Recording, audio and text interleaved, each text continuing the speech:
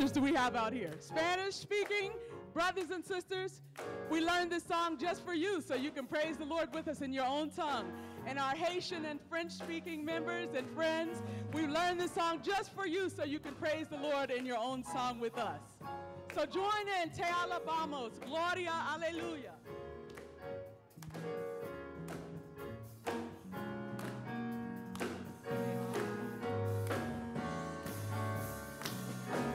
Te alabamos, te alabamos, te alabamos, Gloria, Aleluya.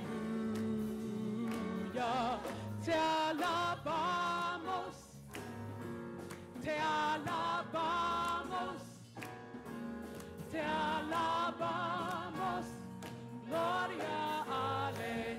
Now to our French-speaking brothers and sisters. Bénissons le Seigneur. Bénissons le Seigneur. Bénissons le Seigneur. Gloire. Alléluia. Bénissons le Seigneur. Bénissons le Seigneur. Bénissons le Seigneur. Gloire. Hallelujah. Let's just praise the Lord. Let's just praise the Lord. Let's just praise the Lord. Let's just praise the Lord. Glory, hallelujah. Let's just praise the Lord.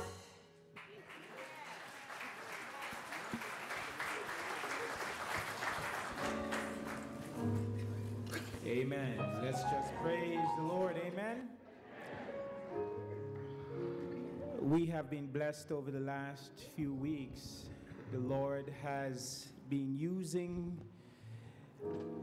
His servants in bringing the Word of God in a very strong way. Just a few weeks ago, we had our dear Elder Muldrow, stand before and deliver the Word. We had also a sister from our church, Sister Christina Sanford, that stood and delivered the word as well, representing. We had a former pastor that came in for convocation weekend, and he dropped the word, Pastor Goodlow, and he brought the good news to us. Encouraging us to get involved, each and every one of us getting involved, taking the message out. Last week, I wasn't here. I was in Reno preaching there, but I heard that we had the three preachers. I was almost saying the three musketeers, but no. The three preachers standing, Elder Brown, Elder Muldrow, and Brother Boris, standing and delivering a word of truth. And you know that it's good news when, well, it's not always good news, but when you get some text messages and said, Pastor, we were blessed. And I was so happy to hear that. Next week, we have a preacher that is gearing up to fly into Vegas. He is Pastor Marvin Clark. And he is a preacher that is coming in. And he could be our youth speaker. He could be our youth pastor. And so as he comes in, I want you to pray for him. Pray for, first of all, safe travels. And I want you to be here to hear him. And we will give you more information on him next week.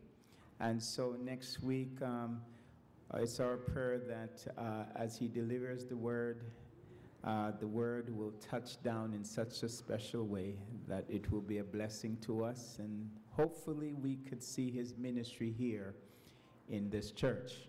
So pray for the process.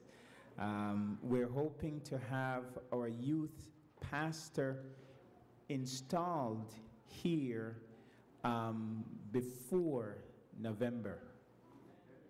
Before November. That is high hopes, but we have to hope high. Amen? Today we have a preacher that has been tasked to deliver the word for us. He is a trained physician. The Lord has used him in many capacities. One of the things I could tell you that he is a husband. Amen. And he is married to the wife that is about to stand. All right, there it is. Amen. And the wife that is still standing. Okay, very good. And he has 2 children, one that prayed in the children's story, Jalen, and she is standing. Is she? Is she standing? Oh, yeah, there she is. Amen. All right. And also, there is a little child, too. His name is Carson. I don't know if he's sleeping, right? Well, you could lift his hand up for us so that we could see that. Yeah, there it is. There it is. Yeah. All right. And family first. That's what we believe, right? Amen. And we praise the Lord for his family. Now, Elder Johnson, he is an ordained elder of the Seventh-day Adventist Church. He is a preacher. He is a singer. He is an artist. He is a graphics artist. He is a producer. He is an engineer.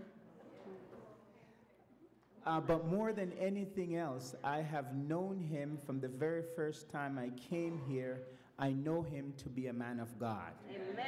Praise the Lord. And I believe that he has a word for us today. And his word is not his own words, but it is a word from God.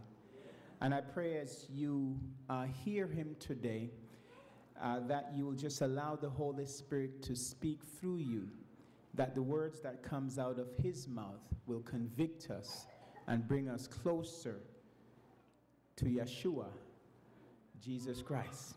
Amen? Amen. So after our beloved choir sings, the next voice you will hear is that of Elder Ryan Johnson.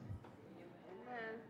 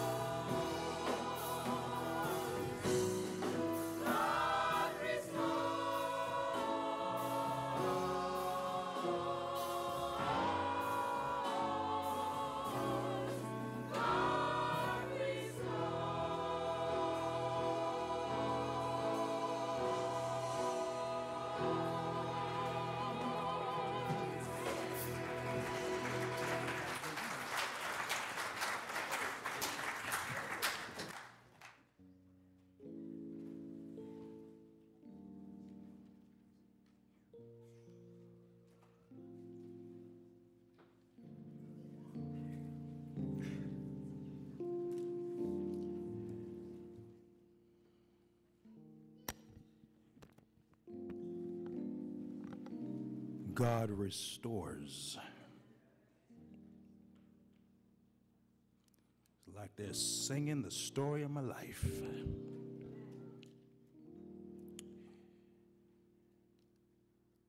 Oh, I have so many things I'd like to say here, but our time is short. And the Lord has seen fit that we turn in our Bibles like we did back in the day. My mentor, Pastor Mendenhall, always told me, boy, don't be dependent on them PowerPoints. You better have it in the Word. And that's what we're going to do this morning. I would like to thank the pastor for that extremely, extremely generous introduction. Man made me sound a whole lot better looking than I really am. I had asked him, please don't introduce me. Can't I just get up and preach? But he said he had a higher authority that told him, you got to do an introduction. I got an idea who that was. I got one of them in my house.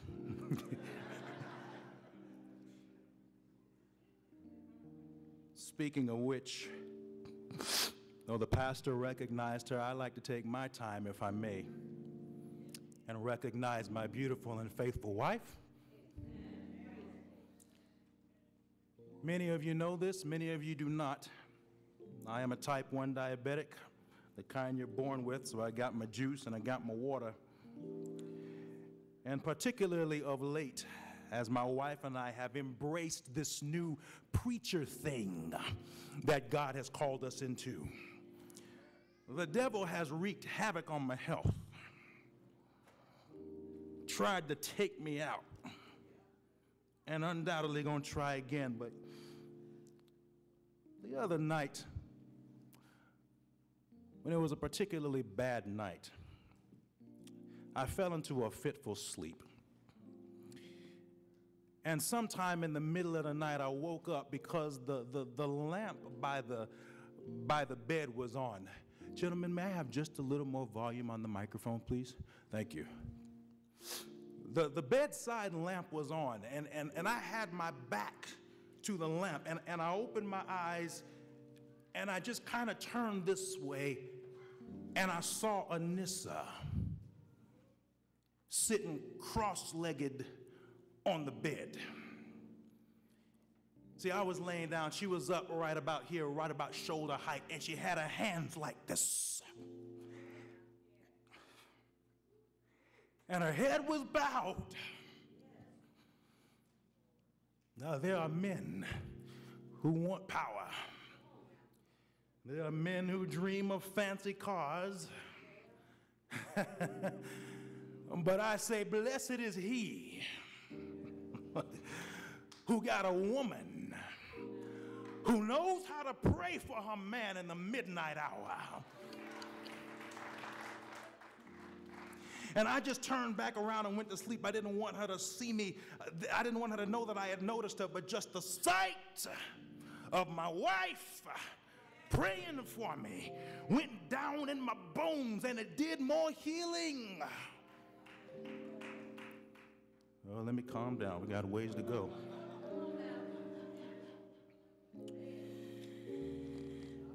While I have your attention, before I put you to sleep later on, right? I would like to emphasize that this evening at 5 o'clock, we will have an emphasis on mental health awareness.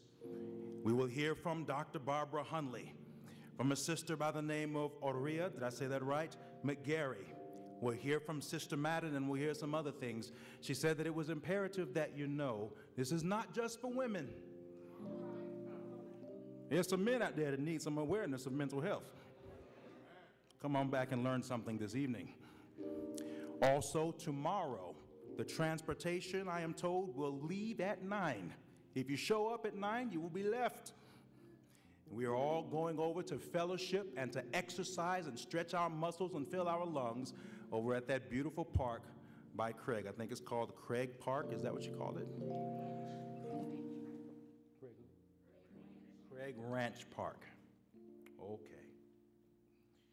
Hope you brought your word with you. We're going to be turning today. In the interest of time, I will read a lot, and then some things I will ask us to read together. This is important because there are some things that I really want us to see in Scripture. I'm going to read from the book of Revelation. And may I have a B flat, please? Thank you. The 18th chapter in the book of Revelation and verse 1, and it says, "And after these things, I saw another angel come down from heaven, having great power, and the earth was lightened with his glory. And he, the angel, cried mightily with a strong voice, saying, Babylon is fallen. Babylon the great is fallen, and is become the habitation of devils, and the hold of every foul spirit, and the cage of every unclean and hateful bird." Verse 4, "And I heard another voice from heaven," and this is it right here. "And I heard another voice from heaven saying, Come out of her, my people, that ye be not partakers of her sins, and that ye receive not of her plagues. Come out of her, my people." Who's her? He's talking about Babylon. Who's my people? God's people. That's us. The prophet John would imply that God's people are in Babylon. Now, this is not the literal Babylon. This is a spiritual Babylon. John, known as the Revelator, was shown signs of the end. He was shown the things of today. He saw F-16s and F-22s, and he saw atomic bombs. And it was such an important message that God had for his people that he sent mighty angels in the form of vision to talk to John. And he said to John, "Write." And John wrote what he saw. And this angel says, "Come out of her, my people, that ye be not partakers of her plagues." I do not wish to alienate anyone. We know that today is Health Awareness Day. We are going to be discussing a thing called the health message. Now, if you are a visitor and you are not familiar with the health message, I would just like to make a statement so that you can understand what we're referring to. We believe that there is a message, a last days message, and we'll look at it in a second. And part of that message is our duty to take care of ourselves, to watch what we eat, watch what we drink, be the arbiters of our bodies, because the way we treat ourselves physically will reflect on how we can discern and hear the Holy Ghost. That's the health message. Now accuse me not. Do not accuse me of confusing the message of health with that of salvation.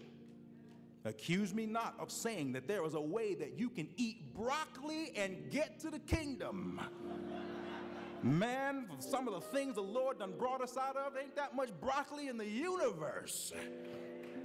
No, no, no. It is clear that we are saved by grace. Accuse me not, but rather accuse me of saying that in these confusing times, in this age that John calls Babylon, we must watch what we eat, what we drink, how we do, because it affects our ability to discern. We need to return the message to the health. And don't freak out. I'm preaching part of my sermon. I won't have an hour-long sermon after we pray. It's okay.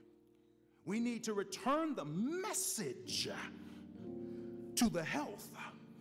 But I have found that we have made this separation. We're just preaching the health at people, and we're neglecting the message. In the 1500s, during the Renaissance period, a genius by the name of Michelangelo rose to prominence. Michelangelo was a bad boy. When he was 74 years old, while many of us are trying to remember where we put the keys, Michelangelo invented a form of architecture known as mannerism, made it up. Before he was 30 years old, Michelangelo had sculpted the David. You know the David, which to this day is considered one of the greatest examples of a depiction of the human form. Before he was 30. He also created something known as the Pieta, and this is the sculpture of Mary. Maybe you've seen it. And Mary is holding the body of Jesus right after he died. And he just captured the emotion that a mother would feel after seeing her son murdered. Michelangelo was a fine sculptor, and he thought that sculpting was the highest form of art. However, one day, the church asked Michelangelo to do something that he did not like to do. So they had this chapel known as Sistine, the Sistine Chapel, and the ceiling was blank like this. And they said, Michelangelo, I want you to paint some pictures from the Bible on the ceiling of this chapel. And Michelangelo said, no, I don't paint. That's not my thing. I'm a sculptor. See, the David and the Pieta, see, that was me. That's Michelangelo. Tell your friends. But they said, no, I want you to paint. Here is a situation where God has called a man to do a thing that he did not want to do. And Michelangelo had to pay the bills. Pastor, that's the church was paying in them days, remember? And so he took this job on, and day after day and hour after hour, Michelangelo was in that church with his painting on the ceiling. On and on and on. And the message was to create something so beautiful that it brought people closer to God. That was the message. But Michelangelo had such a negative experience. Oh, he hated it. And indeed, because of the hours of craning his neck, trying to paint on the ceiling, he got spurs on his cervical vertebra. And the spurs pinched the nerves. And I don't know if anybody here has ever had a pinched nerve, but that hurts. And the pain radiated down his arms into his hands, and he could hardly hold the brush. And then his hips developed what's called dysplasia from all this, and his back, he was in agony. Working for God. Terrible experience. But God can use us anyhow. And he did complete that work, and people, millions of people come in all the time and they see this work of art. But if you look closely, in the middle of the painting, there is God, and he's reaching out like this. Anybody seen that? And there's Adam, and Adam is reaching back. And if you look close, they don't touch. Oh, have mercy. They don't touch. Here the man is supposed to be doing something that brings God and humanity closer together, but he had such a bad experience that instead he put a space between God and the people. Oh, sometimes, church, when we separate the message from the health, the thing that's supposed to bring us closer to God, instead we beaten people with the health and we put a space. What a tragedy it would be, us working as hard as we can, and instead of bringing people in union with the Father, we are separating them by a space about the width of a veggie burger.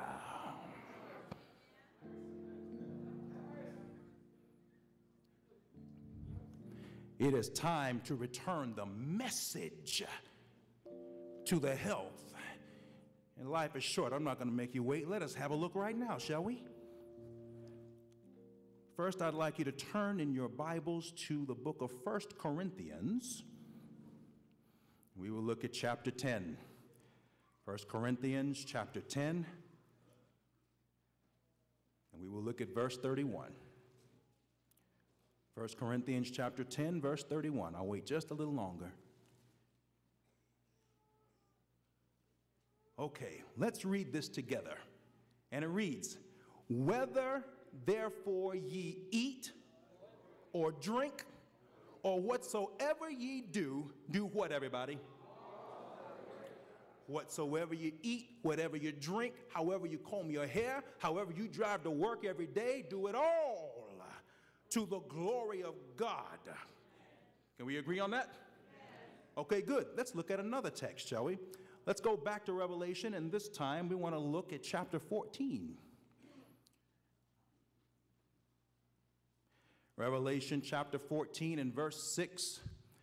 And again, for the visitors, we're back at this place where the prophet John is being shown the times of the end, and God has an extremely important message for the people in end times. A message so important we gave it a name.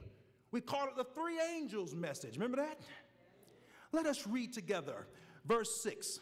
And I saw another angel fly in the midst of heaven, having the everlasting gospel to preach unto them that dwell on the earth, and to every nation and kindred and tongue and people. Here we go. Read this. Saying with a loud voice, do what? Fear God. And do what? Give glory to him. Why? We can stop right there. Whatsoever ye eat, drink, whatever, do all to the glory of God,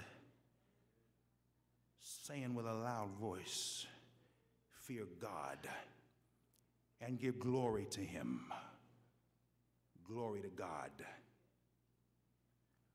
Glory to God. It appears that the health message is part of the three angels' message. Somebody here don't like that. So I'm going to go ahead and give my argument. Fear God and give glory to him, except in your health. We need to return the message to the health. May I have my B flat, my brother? Let's sing together. Lord, prepare me to be a sanctuary, to be a sanctuary, pure and holy, pure and holy, tried and true, tried and true. With thanksgiving, I'll be a living,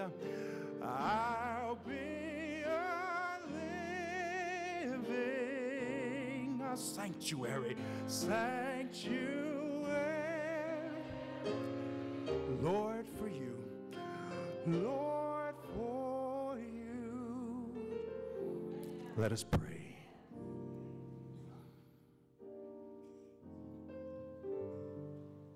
Our loving Father, Lord, we ask that you would descend upon this place and bless this message. That you would open our minds and our hearts as we discuss the message of the health. Father, I ask that you would hide Ryan. Nobody wants to see that guy. And that you would speak to us all.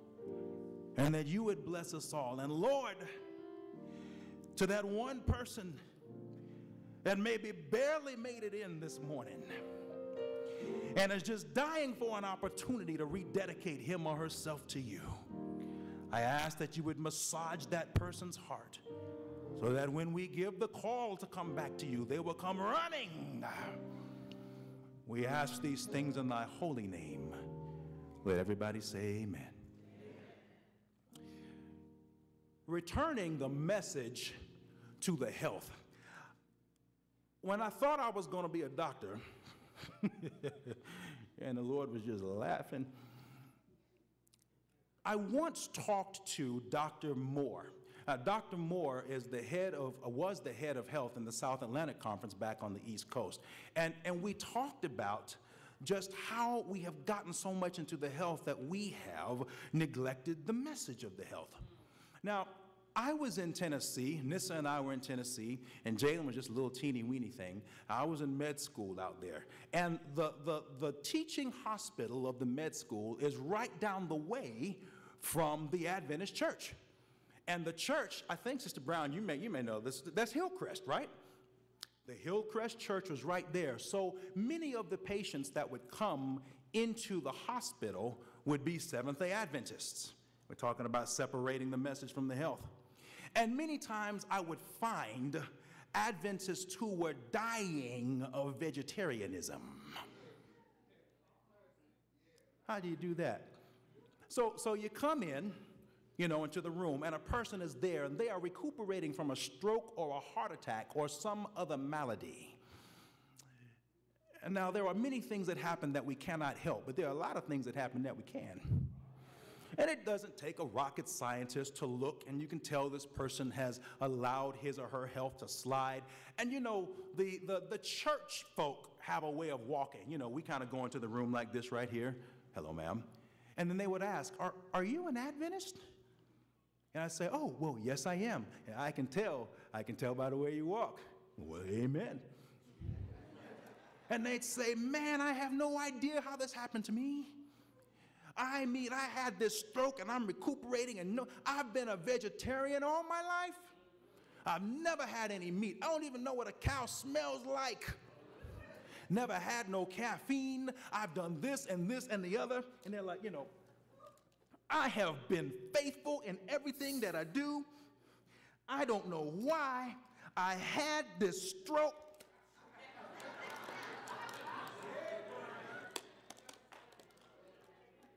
And they're like, let me tell you something else, doctor. And, and I'm like, ooh, man, this thing smells good. I want to bite it so bad. That we separated the message from the health until we had distilled it into a series of do's and don'ts. And they did the do's and didn't do the don'ts, but neglected to glorify God. Can I tell the truth this morning? We need to reconnect the message with the health. And for those of us, well, let me say this first. That's one extreme. And then we observe the other extreme as a result of this health message disconnect. Back in the 1800s, when surgery began to become a mainstay of medical practice, they learned that we were able to go into the human body and fix things in there and make a person better. There was only one problem. Anesthesia had not been invented yet. We can take out your appendix, sir. Ma'am, we can do that C-section, but the bad news is we can't put you out. We can't numb you up. So this is what would happen. And you know how to read about this. This is crazy stuff. They would hire 6 or 7 extremely muscular men, or women, maybe some muscular women up in there, and the patient would come in, and the burly people would hold them down. That's right. And they'd be kicking and screaming and all this stuff while the physicians would operate. Wide awake. And this was such a scene that usually it drew these great big crowds of people to see this. That's a vivisection. And it was such a horrible experience. People would report remembering the sounds of their bones cracking, and the feeling as the doctor sliced into their muscles. And it was such a bad experience that many people who had a simple procedure, just a simple procedure, would commit suicide. I would rather die than go through that. And many times we do that in the church with the health message. Man, the new people come in and we get 6 or 7 burly deacons and sisters and hold them down. And you can take this health message. You better take it.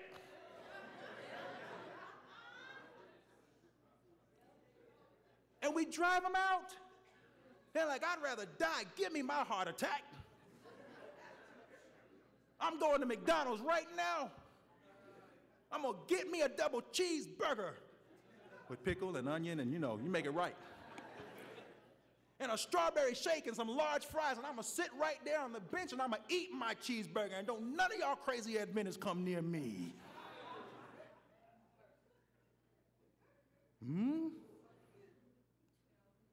Separation of the message from the health. And you know, for those of us who are trying so hard to make the health message, to make the health palatable, you might want to sprinkle a little message on there. Because the message, as we shall see, is sweet. Oh, yeah. Let's see what the Bible has to say about it, shall we? We're doing on time here. I'd like you to turn with me to the book of Daniel. And those that know me are thinking, of course. We're going to the book of Daniel, and we're going to look at the very first verse in the very first chapter. And I'll start reading this first part while we find it. Daniel chapter 1, verse 1 says, "In the 3rd year of the reign of Jehoiakim," who was that? King of Judah, "came Nebuchadnezzar," who was that? King of Babylon. "And he came into Jerusalem and besieged it." Now, the book of Daniel opens up on a very bad day. The book of Daniel opens up talking about when God's people, the church people, were invaded by the world, Babylon, and they came in to Judah and kidnapped God's people. Oh, let's read some. Verse 2, "And the Lord gave Jehoiakim, king of Judah, into his," Nebuchadnezzar's, "hand, with part of the vessels of the house of God, which he," Nebuchadnezzar, "carried into the land of Shinar, unto the house of his God." The Babylonian king, this non-God-fearing king, came into the house of God's people and defiled the church. Now, why in the world would the Lord let that happen? We'll find out later on. It is because the children of Israel had lost sight of the message. But now here we come to the interesting part. Verse 3, "And the king spake unto Ashpenaz, the master of his eunuchs, that he should bring certain of the children of Israel and of the king's seed and of the princes." So the Bible's telling us, so Nebuchadnezzar said, now take the best and the brightest from God's people, and we're going to kidnap them. Can you imagine being in your kitchen one day and the door just burst open and in come foreign people? They kidnap your kids and take them away, never to be seen again? This is what happened. And among the people who were kidnapped was Daniel. Now, we got Daniel, a church member, and his friends, Shadrach, Meshach, Abednego, or the Hebrew names, and all of these other young church members being taken out of the Pathfinders and Sabbath School and ALCA and all these things they were sheltered from, inside of, and being taken into the world, which is Babylon. Now let us read this together. Verse 5. "And the king," are you with me? All right. "And the king appointed them a daily provision of what? Of the king's meat, and of what? Of the wine which he drank." Keep going. "So nourishing them 3 years." Why? "So that at the end thereof they might stand before the king." Okay, so the church members have been kidnapped from Judah, and they've been taken into this worldly place where they're doing all kind of stuff, clubbing and doing stuff in the world and all that. And the king of the worldly place, Nebuchadnezzar, says, "Now, feed them what I eat." Now, when I first encountered this, I just thought that it was the king showing favor to some outstanding young people that he intended to use in his court. But if you look more closely, it says, "So that at the end thereof they might stand before the king. Talking about King Nebuchadnezzar. Now, if you study Babylonian culture, you will see you couldn't just stand before the king. You had to look a certain way. You had to dress a certain way. You had to be Babylonian. The purpose was to, the purpose was to get the church members accustomed to Babylonian culture. I need to turn these church folk into some worldly folk. And I find it interesting, nay, I find it fascinating that the first thing he does to turn God's people into his people is feed them. A very powerful way to be acclimatized to another culture is to eat what they eat. When you go somewhere, right, out of the country or somewhere, they say, come have dinner with us. It is a powerful thing. And the king was assaulting them with unclean foods and unclean meats and all this stuff. I'm making the argument that even today, as God's people are in spiritual Babylon, the entire argument about what we should or should not eat is really about how much like them do you want to be? Who's them? Them is everybody that's not Adventist? No, I'll never say such a thing. Them is anybody who is not trying to get it right with God. Whatever you look like, however you walk, whatever kind of car you drive.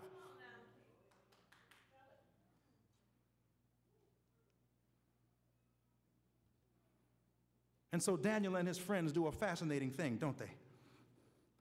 It says in verse 8, but Daniel purposed in his heart that he would not defile himself with the portion of the king's meat, meaning I'm not going to become one of them. Nor, as anybody's trying to split hairs, with the wine that he drank.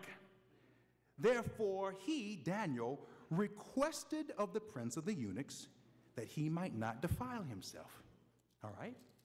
Let's look at verse 12. And let's read together. What does he request? Prove thy servants, read with me, let's start over. Prove thy servants, I beseech thee. How long? And let them give us what? Pulse to eat and what to drink? So Daniel says, no. Please give us just pulse and water. Now what's pulse? Pulse is like, what is it?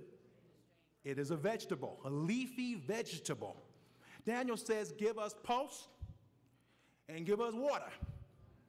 Now, this is what is really something. The Jews ate meat, didn't they? Jews ate fish, lamb, quail. They ate clean meats. And yeah, they had a way in which they prepared it. What do we call that?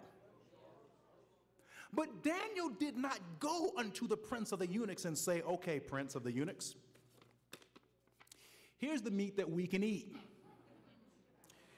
Please get ye this, divide the hoof and the scales and all that right there, and prepare it like this. No.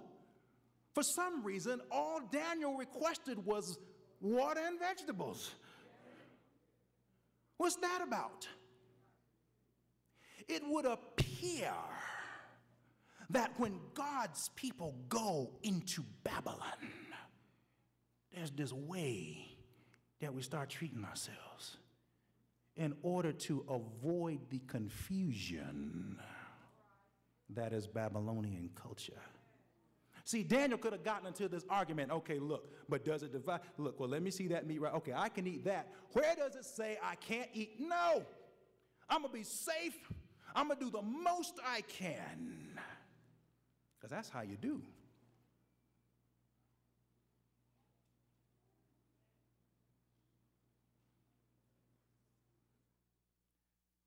Daniel only asked for water, and he only asked for vegetables. And I find that to be extremely interesting. Let's look at the result. Let's see, where are we now? Boy, I'm missing that PowerPoint. Okay. So they gave Daniel the pulse and the water that he requested. And let's look at what happened. Let's read, let's see, 18, same chapter. Now at the end of the days that the king had said he should bring them in, then the prince of the eunuchs brought them in before Nebuchadnezzar, and the king communed with them. And among them all was found none like Daniel, and Hananiah, and Mishael, and Azariah. Therefore stood they before the king. And check this out. And in all matters of what, everybody? Wisdom. And what, everybody? Understanding that the king inquired of them, he found them how much more? 10 times more, 10 times better than all the magicians and astrologers that were in the realm. Now, what we tend to focus on a lot when it comes to the health message is the benefit. And there is a benefit. You ain't got to be a Christian to know that. They're touting it all over the place. That when you live healthier, when you avoid meats, it's the truth. When you do certain things, there is a physical benefit. You will look better. You will sit taller.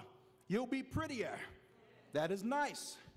However, look at what the other benefit is. In all matters of wisdom and understanding. Well, what's wisdom? So I looked at the original translation of the word wisdom here, and it literally means a skill that was given from someone else. The word that they use here. Now, the word of God is clear. If any man lack wisdom, let him do what? Let him ask of me. So the wisdom comes from God. Somehow, the way they ate made them more susceptible to the wisdom that God was trying to give everybody. What about understanding? Well, I looked that one up. I think that word is tonaba, an interesting word. And it literally means the ability to separate or to distinguish or to discern. The Word of God is saying that the way we eat directly affects the way we can discern and distinguish. And that's important, especially young folk in these times when all this crazy stuff is happening, stuff that's never happened before. Should I drink this? Should I wear this? Can I listen to this? But when we have discernment, we can tell. You need to stay away from that right there, because thus saith the Lord. And apparently, according to the Bible, and many of us don't like it, but the Bible is clear that what we eat affects our brains. Somewhere between the table and the toilet, our brains get affected. We like to think we can just eat it and forget it. No, no, no. And cumulatively, this is the word speaking, it affects how we can hear the voice of God. I got two more texts. This time we're still in Daniel. Let's turn to Daniel, the 10th chapter.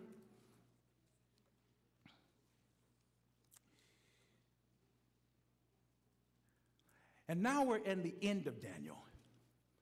Daniel has been in Babylon for a while. And he's an old man. Daniel is old. And he's been faithful to God. And God has chosen this time in Daniel's life to give him a prophetic message.